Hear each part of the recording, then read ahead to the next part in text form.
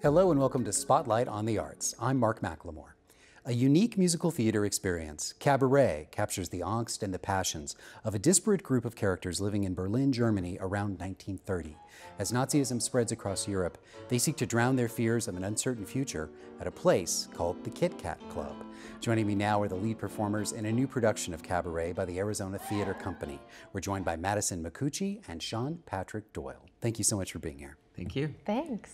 So first of all, let's talk about kind of the unique space that Cabaret occupies among American musicals. It's not your standard fare. Although Cabaret, opened on Broadway in '66 and it's been around for a while, it remains very relevant in a contemporary setting because not only is it an entertaining musical, but within it is a warning against the consequences of apathy and inaction when it comes to societal unrest and political change. And although the musical doesn't directly address the consequences and the historical outcome that everybody knows occurs after the musical ends, it is a call to action, and it's wrapped up in a very entertaining package.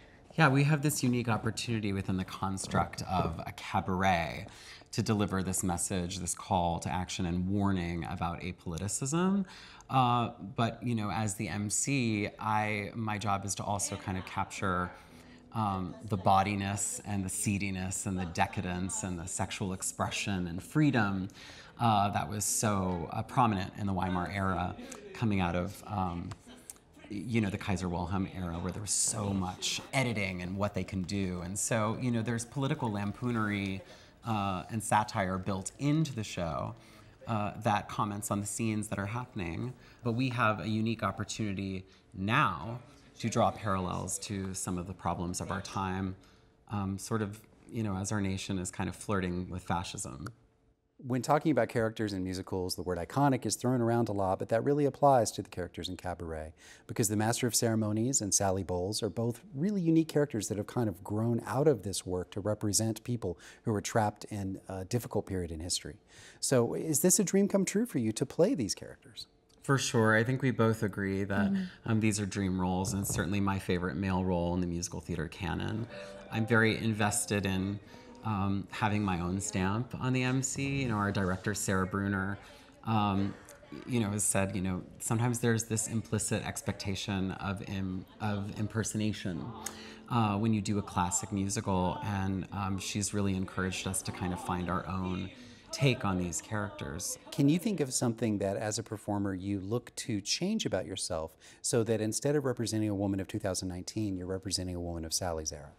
One of the functions of Sally is that she does represent a woman of 2019 just as much as she represents her era.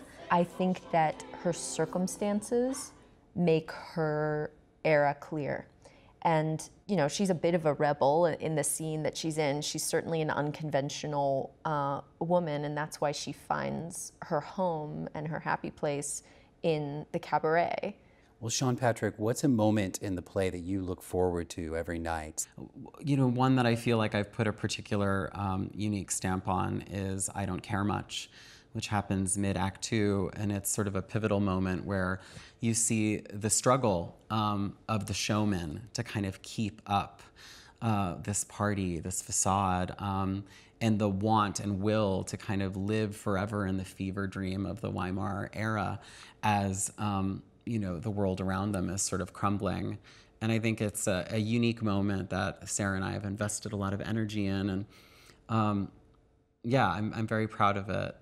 Well, thank you very much for explaining some of the context and the deep emotional fabric that makes up Cabaret. My guests were Madison Micucci and Sean Patrick Doyle. The Arizona Theater Company production of Cabaret runs through December 29th at the Temple of Music and Art, and then it heads to Phoenix for a run from January 4th through the 26th.